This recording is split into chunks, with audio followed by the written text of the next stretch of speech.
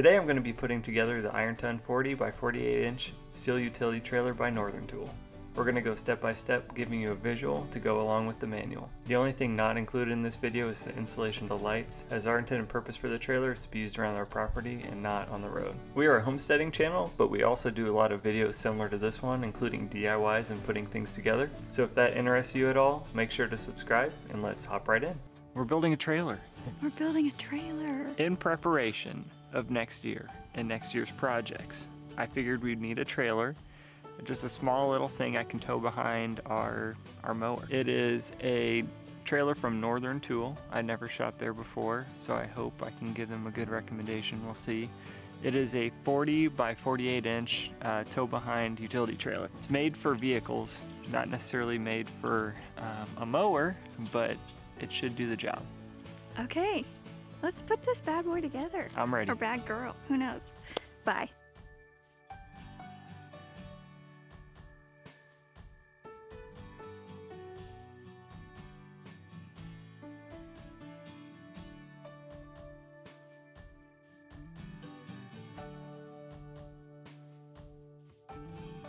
Attach the 3 centerpiece rails to the left and right rails using the M10 20mm hex bolts.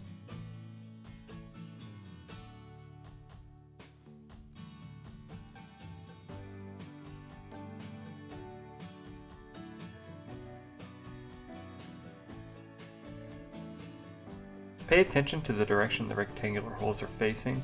2 will face one direction, while the third should be positioned facing the opposite direction. The one facing the opposite direction will be the front of the trailer.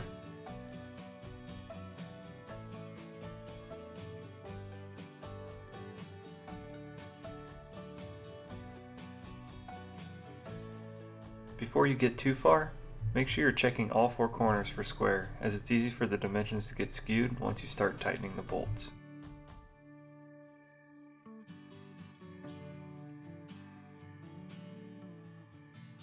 Once the frame is assembled, turn the frame upside down and attach the tow bar.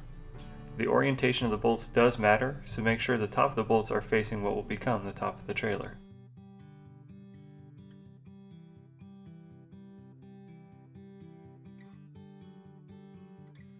Bolt the spring hangers to the front left and front right of the trailer using 2 bolts for each. This time, attach the spring hangers to the rear left and rear right using only 1 bolt for each hanger. Then place the 2 spring plates over the rear hangers as shown.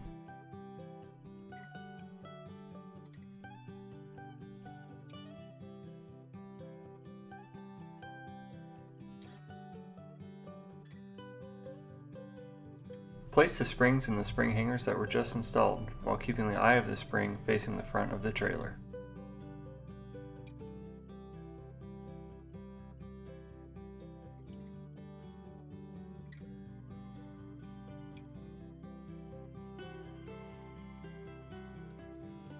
Once the springs on both sides are installed, mount the axle over them, with the receiving hole on the axle facing the springs.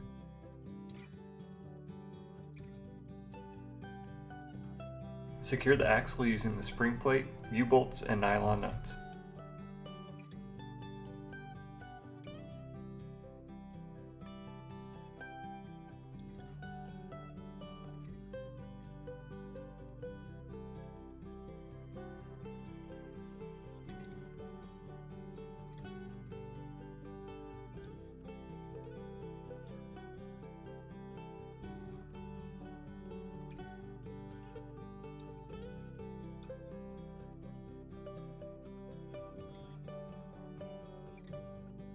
Gently slide the wheel onto the axle.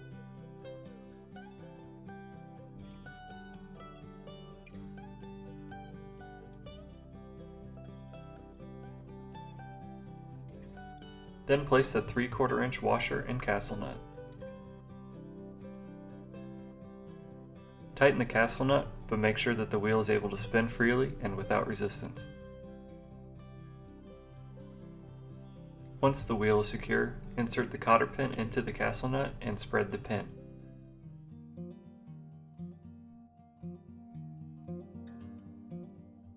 Apply grease to the inside of the dust cap and attach the dust cap to the hub. With the wheels now installed, flip the trailer right side up. Secure the coupler using 2 M10 bolts and nuts. If you're using the trailer on the road, you'll need to install the chain and lights at this point.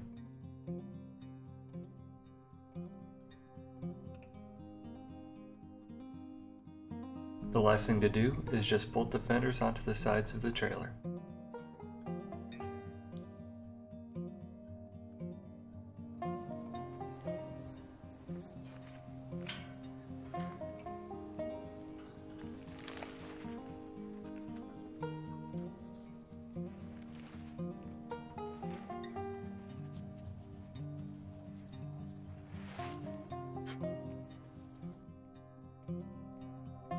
All in all, the trailer was easy to put together, is solid, and has been used on many projects around the property. This little utility trailer has been a great investment, and I'd recommend it to anyone who needs a small, durable, and customizable trailer.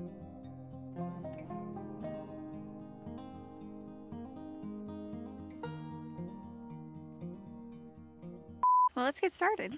Do you have any? What kind of trailer, you might ask? What kind of trailer do you have, dear? Well, since you asked. You saucy guy. Hi. Hi. Okay, what are we doing today? There's our caterpillar over here. Move it up on. I'll give you a ride. There you go. This is like, I mean, you think about the lights photographers use. Yeah. They're like this soft white light. It's great filming weather. You look fabulous, dear. Creepy.